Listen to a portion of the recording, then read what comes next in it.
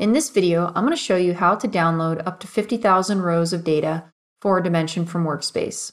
In Workspace today, you can see up to 400 rows at a time in a table, after which we paginate so that you can see additional rows on additional pages. But occasionally, it's useful to look at all the data at once. For example, in this case, where we have 7,071 pages, it might be useful to see them all at once outside of Analysis Workspace. You may want to, more easily manipulate the data, run some calculations on the data, or just scan the full list of data against your metrics and segments.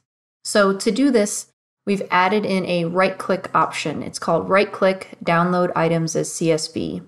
It will be post-pended with the dimension that you're going to export the 50,000 rows for. Go ahead and select that, and it's going to kick off a download request. So we're going to be requesting the 50,000 items that we have for page, or as many as we're able to export. In this case, the 7,000 items. At any point during the download, you can cancel it if you'd like. Once it completes, it's going to export the file for you into your browser downloads. Opening up the CSV, let's take a look at what we see.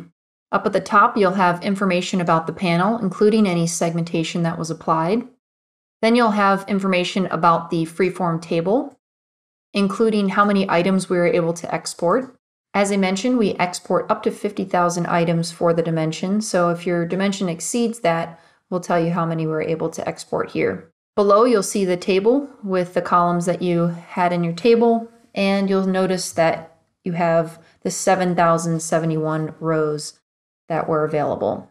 So that is how you download 50,000 items from Workspace. I wanted to mention one more thing. So if you have multiple breakdowns in your table, such as the example here, we're looking at marketing channels, and we've broken down display by page, and then we've broken some of these pages down by browser type.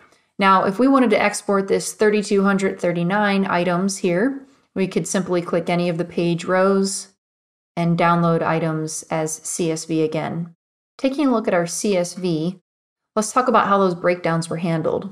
So the marketing channel equals display breakdown was applied as a filter to the pages exported. And the browser type that was below the page dimension was removed from the file.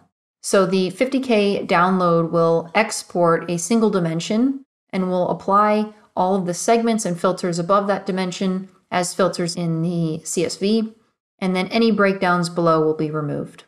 So this has been an overview of how you can export up to 50,000 rows for a dimension from Analysis Workspace.